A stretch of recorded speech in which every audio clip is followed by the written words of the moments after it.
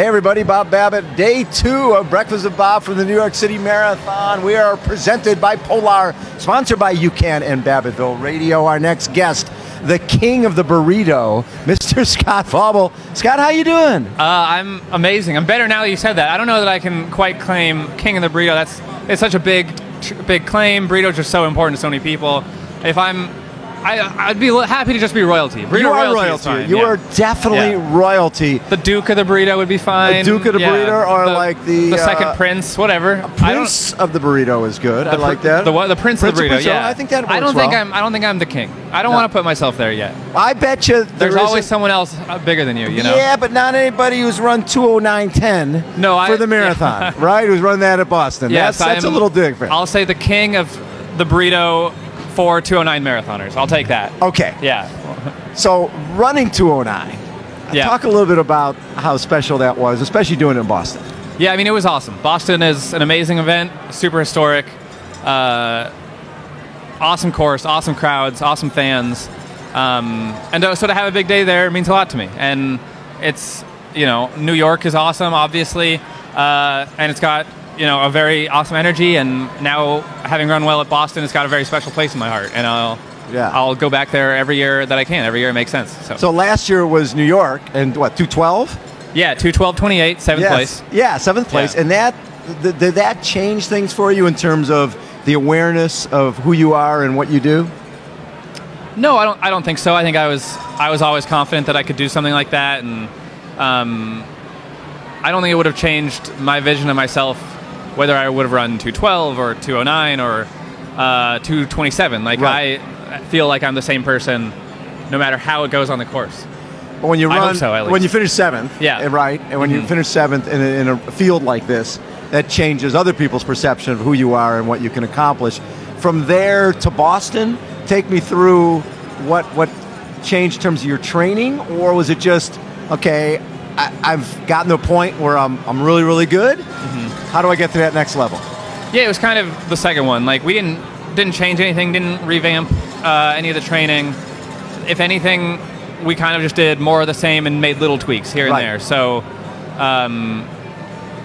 just kind of doubled down on what we knew worked. And things were really condensed before Boston. We kind of put all the marathon-specific workouts right next to each other, and we pushed the envelope a couple times in some big workouts, and then there were some other ones that we dialed back. So we didn't change anything big. It was just about doing more of the same, doing what we knew worked, and sticking to the program. So take me back to training up in Oregon, and I think it was Friday nights that's where the burrito started, right? Where everything started. And we're talking the birth of the burrito, November 28th, 2017, birth of the burrito mafia. Yeah. But University of Portland is where everything started. Yeah, University of Portland's where everything started. So every Friday, at the end of the week, we'd always have a hard workout, and then we would, everyone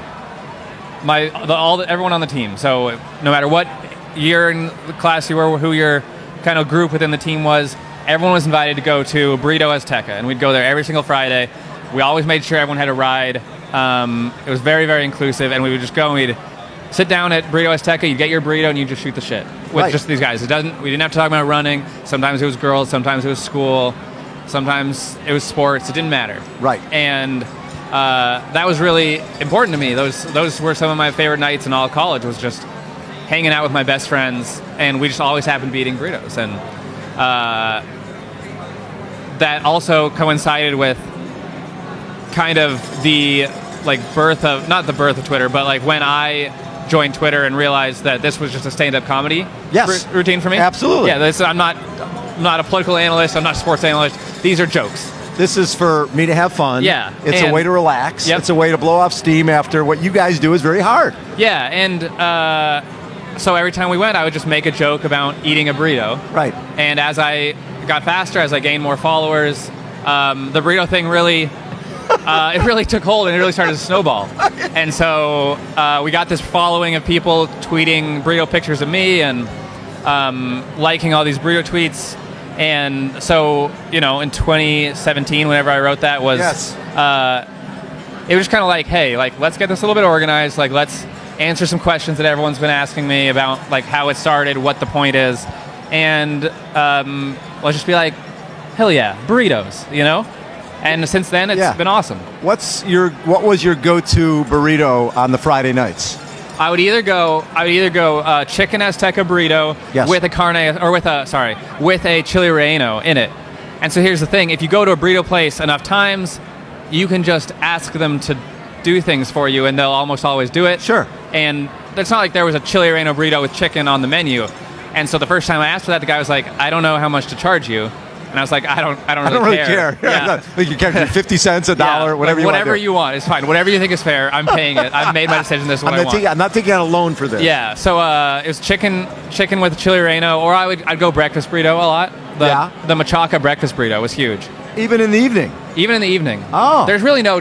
No, it doesn't have. Breakfast can be any. Yeah. Well, listen, we're doing our breakfast show. It's noon. Yeah. Breakfast with Bob. It doesn't matter. And frankly, I like that we're doing the breakfast show at noon. One of my big pet peeves is restaurants that serve breakfast but not all day. It just really bothers me. Breakfast is an all-day thing. Yeah, because it's not like at 11:01 all your eggs disappear. No. Like, sorry, I know you've got a bunch of eggs. I know you've got bacon. I know you can still whip up a pancake or two. I'm a paying customer, and this is kind of what I would like. So I'm very for breakfast all times of the day, breakfast burritos at all times of the day. Lunch should be whenever you want. Yeah. Dinner, I mean, it's my meal. Your deal. Yeah. You decide when. But you were getting to the point where you're going to the same burrito place 3 times a week. Yep. And parents were like, "What? Somebody steal your card here? What's going on?" Yeah. These guys were starting to take them as a dependent because you're basically spending all your college money on burritos. Yeah, I think I probably paid the mortgage on Mario's house for a couple of years there. So you become a treasured friend. Yeah, I was very good friends with Mario. One of his main guys, the bartender, was Leo. Yes. Oh, Leo. Yeah, Leo. He's the one where you guys were out staying up a little late, drinking a little bit. He offered to let you stay there. He did, yeah. And he was so we were there. We were drinking at Burrito Azteca, and now it's Saturday. It was Friday night, and now it's like mid-Saturday. Well, when we were there, an ice storm rolled in. Oh, that's right. Yeah, you couldn't leave. We couldn't leave, and so we were just like, all right, we'll just wait it out. Like the plows will come. Thing about Portland, they don't have plows. No, they're just like the city shuts down, and so Leo's like, we've all had plenty of drinks, and we're not driving home. I'm not driving home, of course. And Leo was like, do you guys just want to crash in the upstairs apartment? And we're like, we've made it. Now we've really made it. We're part of the family. Yeah. And after that night, like for the next year and a half or so, every time we'd go to Burrito Azteca, if we went over to the bar where Leo was, anytime we'd close out, he would just bring a shot of tequila with the bill. Yeah. It was just off the bill. It was like, hey, this is for you guys. He'd usually pour himself one too. I really feel close to Leo. Like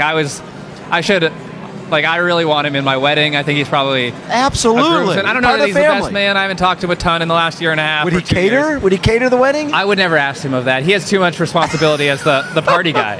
Yeah. You just want him to come and be on the table. I do. Yeah. I would. Yeah. I want Leo in my life. Yeah. You don't want Leo to be thinking about all the burritos getting made. You want him to be enjoying himself. No. Now, have you found anything equivalent in Arizona? Since turning pro, I spend less time in bars. What? Unfortunately, but no, I don't know that. One of the defining characteristics of those nights was the sense of community, and so as a professional, like obviously, I'm very close with all my teammates, but it's different. Like we're adults. A lot of my teammates have kids. We don't all live in a 2-block radius. What? I know, it's crazy. You're not in one dorm with bunk beds? No, college ended, and I think it was the introduction of taxes into my life, and I was like, this college lifestyle, it just had to change. Yes. Just because that's how life works. And unfortunately, that sort of part of my life isn't such a staple, but whenever I get together with all those friends from college and go out, it's still, it's the same. And we can just pick off. Well, you've been up there training lately, right? You've been up for a couple of weeks up in Portland? Yeah. Not training a ton, taking a little bit of downtime, relaxing right before this big build-up for the trials. Okay, speaking of the trials. Yeah, let's trials coming up. Let's talk trials. Let's talk trials. All right. We're in Atlanta. Yep. Have you gone out to check out what the course is going to be? No, we have a trip for a few of us are scheduled for Later in November. Okay. Yeah. To do a little reconnaissance. That's Check right. the thing out. Yep. Like it. Of course, you've got to find burrito shops along the way. Absolutely. Yeah. I got to for after the race. Particularly, well, even on the race course will be great. I really feel like I get an energy from those places. Of course you do. Yeah, they push me. I see them and I'm just like, I'm going to be my best self today for the burrito place. From tomorrow, it's what, 17 weeks in a trial? Something like that, yeah. Okay. And this is obviously, you want to go to Tokyo. Yeah, well, Sapporo now. They moved the course. That's right. It's in Sapporo. That's better. It'll be a little cooler. I mean, for like the actual enjoyment of the race, I think it's better for the athletes, but it's 650 miles away, there's a certain energy, I think. I've never been to the Olympics, but I would imagine that there's a certain energy there. Of course.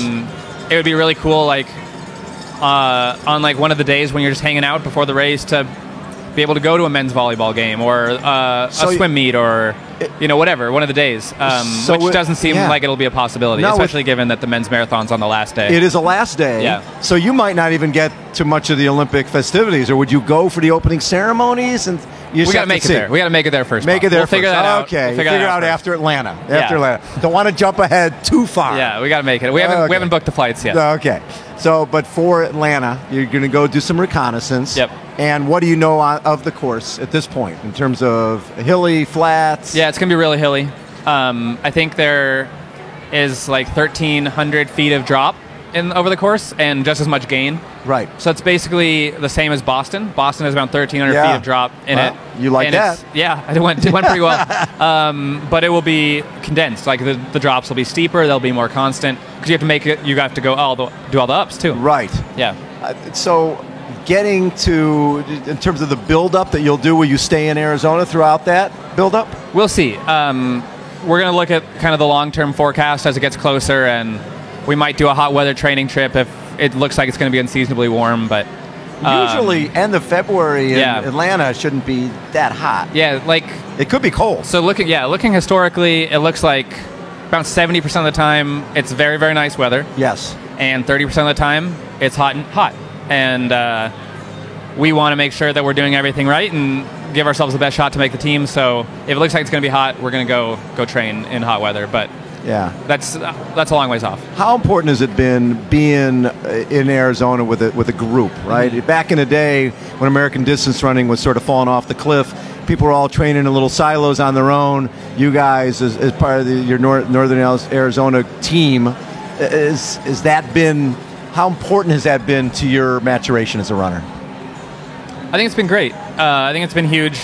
I think, to each their own. Everyone is free to do whatever they want, and there's definitely no cookie-cutter strategy for the best training situation. But for me, it was really valuable to be around people who were already in the professional arena. They had been to all these races, and they kind of knew how they went, and they understood contracts, and they understood sponsors, and they understood marketing yourself. And if I had just gone somewhere and trained alone, I wouldn't be a full professional, I don't think. I agree. You look at someone on our team like Steph Bruce, who's uber professional. She tries to be professional in everything she does, whether it's marketing or whether it's taking care of her body and whether it's spending the money to go see a doctor when she needs to or getting blood work done. She advocates for herself, and that's part of being a professional, and that's something you can miss if you don't have a mentor like that. You actually having a mentor like Josh Cox, the guy who, when I first started covering him, was really one of the first guys to actively promote himself. Absolutely. Did a phenomenal job on social media before social media really was around. Yeah. And what have you learned from Josh in terms of your responsibility as an athlete is one part of the equation. There's so much more than just running fast. Yeah, absolutely. I mean, Josh he's always a businessman. He's always been a businessman. And part of being a business, like I was talking about in terms of being a professional, is in a lot of ways, we are all small businesses. And yes, you are. Small businesses need to market themselves. They've got a marketing budget. They've got a marketing team. And there's a lot of people in the sport who don't necessarily either do that or they don't necessarily facilitate other people to do that. Right. And Josh is not one of those people. He's all for self-marketing, and that makes sense. I mean, he's an agent now, and if I do a good job of marketing myself, that's only going to help him to helped me find partnerships like Absolutely. like Polar watches. I'm wearing the Exactly. Vantage right now. It's an awesome watch. Polar's sponsoring this podcast, and Josh being able to negotiate that deal and form this partnership has been awesome for my career. Yes. And it's the same with all my other partners like Hoka and Goo. Right. And speaking of marketing, are Yeah. you actually selling your Burrito Mafia shirts? Yeah, so we did a big pre-order through the team. So the pre-order's over. All the shirts have kind of been sold. But if we get enough interest in another line, we'll do another batch. order. Yeah. And I noticed this whole group of burritos that are sitting behind us here. Oh, yeah. And these are for Whoever. me and you? What are we doing with these guys? I mean, how many do you think you can eat, Bob? I think we got, about 20? 20, so what, 15 for you, 5 for me? We probably good? We got a few people hanging around, so we'll let them go first, and then you and it. I will divvy up the rest of them. How about Stan, that? how do you want to give up the burritos? What are you doing? First come, so we have, at the Polar booth, we have burritos. It's like these came in from Portland. They're flown in from Portland. We're good. If you're wearing a Polar watch, you come over here. We have a burrito with your name on it, and that includes all the staff. Yeah. Stan's like, oh, great. I'm giving away burritos for everybody. Scott, thanks so much for taking time, man. Thanks so much for having me, Bob. Always a pleasure. I love what you bring to the game. I love what you bring to our sport. Love the personality. And more importantly, I love the burritos. Thanks, Bob. Appreciate it. Scott Fauble has been our guest. Everybody, how about a round of applause for Mr. Scott Fauble? Yeah! Burritos for everybody.